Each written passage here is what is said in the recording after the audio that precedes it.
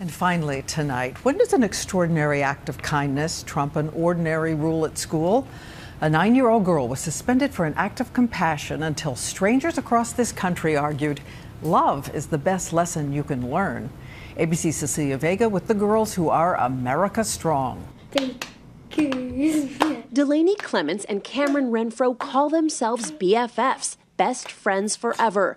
Childhood playmates dealt some very adult news 3.5 years ago when Delaney got sick. My cancer is called neuroblastoma. There was relapse after relapse. Each time, chemotherapy took all her hair. And now I'm going to lose it again because of this. But Cameron wasn't going to let her BFF be bald alone. I didn't want her to be the only one. A little girl's bold move that came with a big price. Like many schools, Cameron's Colorado school has a dress code. Shaved heads are not allowed, and she was told don't come back until you have hair.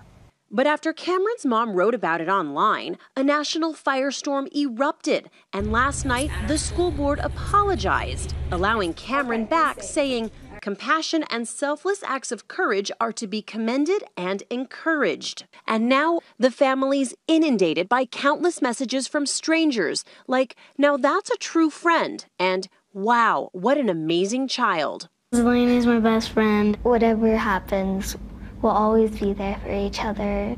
In one little girl's fight for life, a lesson that being America Strong means some rules are meant to be broken. Cecilia Vega, ABC News, Los Angeles.